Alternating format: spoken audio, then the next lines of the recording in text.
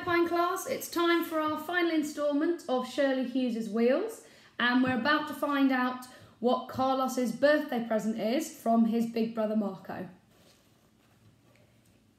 It was a go-kart, a real go-kart.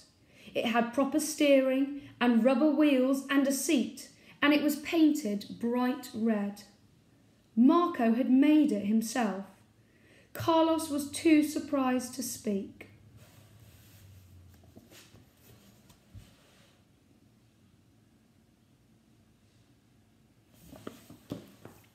Never ever in his wildest dreams had he imagined owning a go-kart. He looked at it for a long time. He stroked its wheels and its little seat. Then he put his head against Marco's arm. "Thanks, Marco," he said.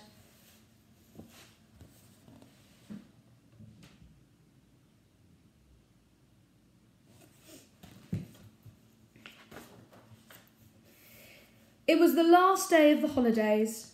Most of Trotter Street had turned up in the park for the big event, the non-bicycle race. The skaters were already lined up. Sanjit, Sam, Ruby Roberts, they were all on roller skates. Harvey and Barney had skateboards. Jim Zielinski and Brains Barrington were in their box on wheels. Frankie had borrowed a scooter, and May and Debbie had one roller skate each. Carlos was at the controls of his new go-kart, with Billy crouching behind him. Now Josie lifted the starter's flag.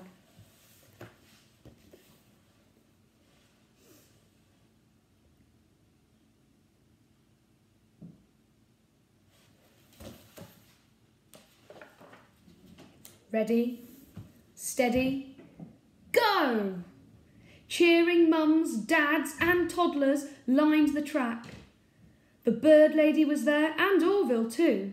Even Mr. Lowe popped his head round the door of his hut to watch, though mostly to keep an eye on his flower beds.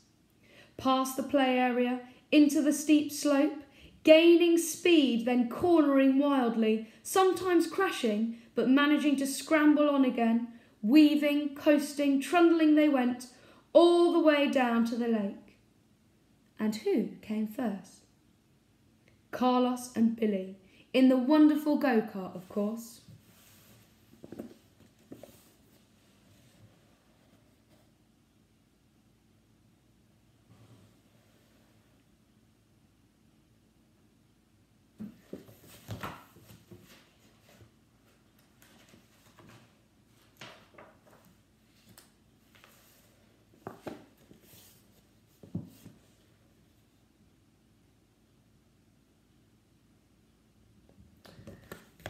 That's it.